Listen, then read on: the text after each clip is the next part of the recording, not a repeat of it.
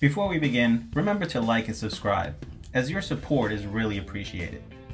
I also want to give thanks to Predator Q's, Town Chalk, and Kamui Tips.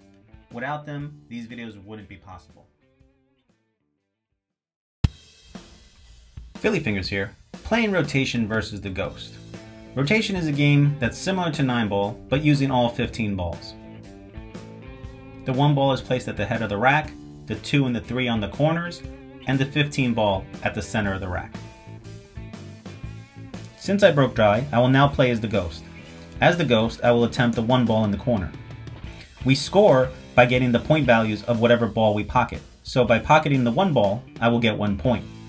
The winner will be the first to get 61 points, because the total sum of all the balls is 120. Now as the Ghost, I'm going to try to bank the 2 into the side pocket.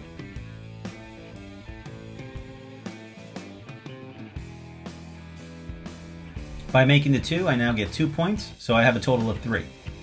And that's the idea of rotation. Try to make points, get to 61 before your opponent, or once in a while you want to play safe. Here, instead of making the 3 in the side, I'm going to try to snooker my opponent and put the 3 behind the 12 ball. The reason I didn't try to make the 3 in the side is because I didn't like where the 4 was. I didn't feel I could make the 4 after that shot. I now come and play as myself, and I have to kick at the 3 ball. I miscued and I missed the 3 ball, so now the Ghost will get ball in hand. Similar to 9-ball, but even more so in rotation, with all the balls on the table, you want to play safe, you want to get ball in hand to kind of ensure a better run out. Now that I can easily hit the 3, I feel I can get closer to the 4, nudge it in the proper direction. Now that I have the 4 lined up, I feel good about making the 4 in the side and then following forward to kind of loosen up the 5. I want to come right into the 5 ball. Now because the 5 didn't move as much as I wanted, I'm now going to play safe on the 5. So I played safe. As the Ghost, I now have 10 points, but I left a very thin slight cut on the 5. So it's not the best of safe, but I'm still leaving a difficult shot, which is what I was hoping for anyway. Now playing as myself, I'm going to try that extreme cut, and I actually overcut it.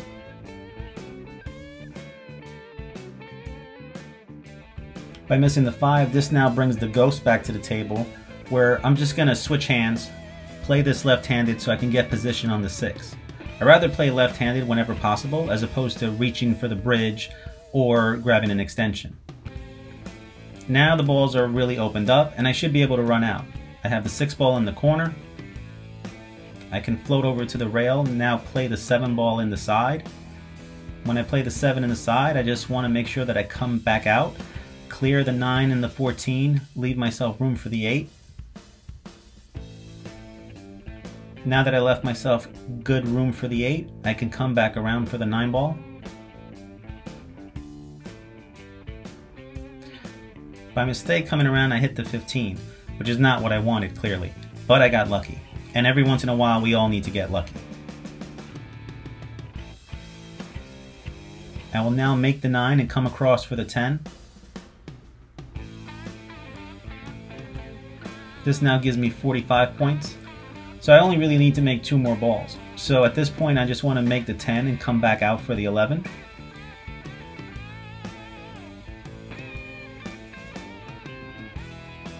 And once again, I got great shape on the 11, but then reality sets in where it was too easy of a shot.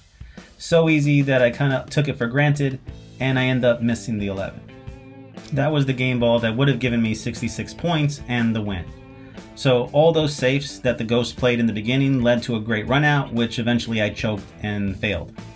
So now playing as myself, I'll make the 11 ball. And this is the problem where if you don't finish your run, you let your opponent come right back in.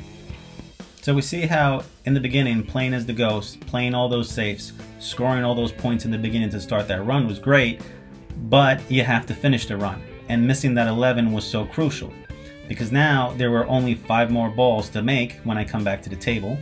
They're spread out, there's no clusters to worry about, and as you can see, I'm just running through them at this point. And even here, where I make a mistake, and I was actually trying to cut the 14 and come off 2 rails to get position on the 15, I come up well short, right? So it looks like a mistake because it is a mistake. I don't get the exact leave I want, but there's always a shot. I'm at the table, I have control, so I can bank the 15. And that's what you kind of want to avoid. You don't want to let your opponent back at the table because anything can happen. That's my take on rotation. Till next time.